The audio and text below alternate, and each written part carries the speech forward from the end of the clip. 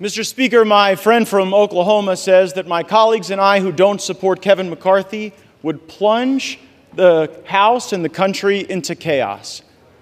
Chaos is Speaker McCarthy. Chaos is somebody who we cannot trust with their word.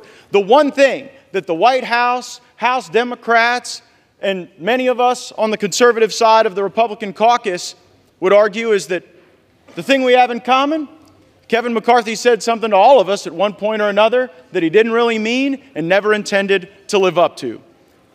I don't think voting against Kevin McCarthy is chaos. I think $33 trillion in debt is chaos. I think that facing a $2.2 trillion annual deficit is chaos. I think that not passing single-subject spending bills is chaos. I think the fact that we have been governed in this country since the mid-90s by continuing resolution and omnibus is chaos. And the way to liberate ourselves from that is a series of reforms to this body that I would hope would outlast Speaker McCarthy's time here, would outlast my time here, and would outlast either of our majorities. Reforms that I have heard some of the most conservative members of this body fight for, and some of the reforms that we've been battling for that I've even heard those in the Democrat caucus say would be worthy and helpful to the House, like open amendments, like understanding what the budget is. We have been out of compliance with budget laws for most of my life, most of many of your lives. And by the way, if we did those things,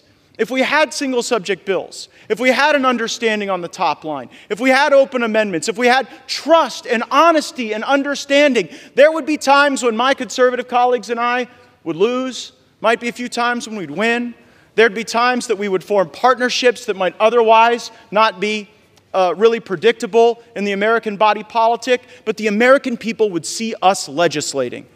These last few days, we've suspended the momentum that we had established the week earlier, where we were bringing bills to the floor, voting on them, staying late at night, working hard. That's what the American people expect. It's something Speaker McCarthy hasn't delivered, and that's why I've moved to vacate the chair.